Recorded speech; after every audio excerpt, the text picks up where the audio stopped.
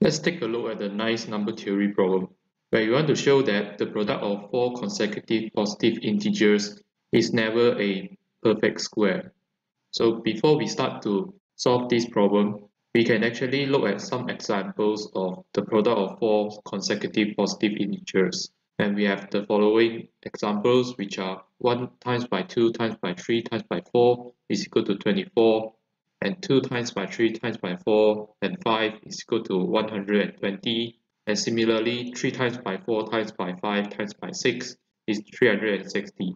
And then in particular, I want to note that if you look closely, you can figure out that 24 is actually equal to 5 squared minus 1.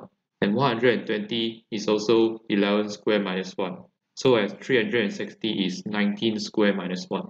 So this gives us a hint that whether we can actually show that the product of four consecutive positive integers is actually one less than a perfect square. So having said that, we'll rephrase the problem by showing that for all n bigger than or equal to 1, n times by n plus 1, n plus 2, and n plus 3 is not a perfect square. So to show that this is true, there are actually two ways. And these two ways uses a common trick, which is to look at the symmetry of this expression. So in the first way, I will actually rewrite this expression by letting x to be equal to 2n plus 3 divided by 2, which is also equal to n plus 3 over 2.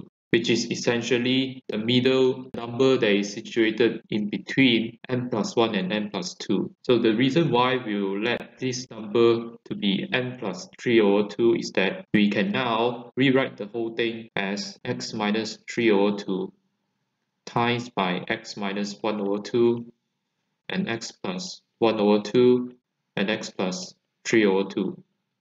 So what we have now is that the terms are more symmetric, and furthermore, this enables us to have a nice expression, which is we group these two terms together and these two together. So we'll have that this is x squared minus 9 over 4 times by x squared minus 1 over 4, where the red part is this and the brown one is this. So now let's actually expand out the whole thing. You'll get that this is equal to x to the power of 4 minus 9 over 4 plus 1 over 4, which is 10 over 4 times by x squared, and 9 over 4 times by 1 over 4 is 9 over 16. And then now, recalling that from the given example, the examples motivates us to express this expression as a square minus 1. So I will write plus 16 over 16 minus 1. And then you'll see that the whole thing is actually x to the power 4 minus 10 over 4 x squared. And then we'll have plus 25 over 16 minus 1.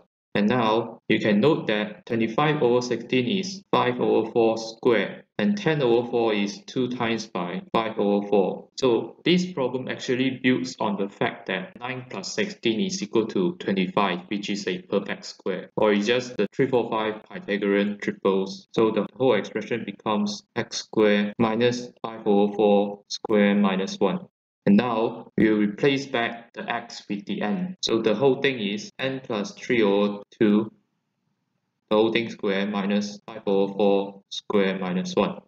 And let's expand out this, you'll get n squared plus 3n plus 9 over 4 minus 5 over 4 square minus 1. And then obviously this whole thing it just becomes 1. So therefore, we can see that the product of four consecutive positive integers is indeed a perfect square minus 1. So now, to show that it is never a perfect square, it is obviously true that if it is a perfect square, then we will have two perfect squares that is consecutive. But then, obviously, this cannot be true unless it is 0 and 1. But here, from this expression here, we see that it cannot be 0 and 1 because n is a positive integer. Or to put it another way, you can also note that the expression n times by n plus 1, n plus 2, and n plus 3, which is equal to n squared plus 3n plus 1 square minus 1. This is less than n squared plus 3n plus 1, the whole thing squared. And then you can check that this is also less than n squared plus 3n, the whole thing squared. this number is situated between two consecutive perfect squares, it is obviously true that it is not a perfect square. And so therefore, we have proven that the product of four consecutive positive integers is not a perfect square. So now let's look at the second way that we can look at this problem. So for the second way, what I will do is that I will multiply these two terms together and these two together. And the reason being is that if we group these two together, we'll get n squared plus 3n and n squared plus 3n plus 2. Where this part is the red part and this part is the brown one. And then now we can actually let u to be equal to n squared plus 3n because both vectors have a term that is n squared plus 3n. And now we can rewrite this in terms of n, so this is equal to u times by u plus 2. And then this gives us u squared plus 2u. And this seems very familiar to the fact that this is actually equal to u plus 1 square minus 1. And then replacing the u by n, we'll get that this is equal to n squared plus 3n plus 1, the whole thing square minus 1. And we'll get the same result. So therefore, that's all for the second way, and we are done.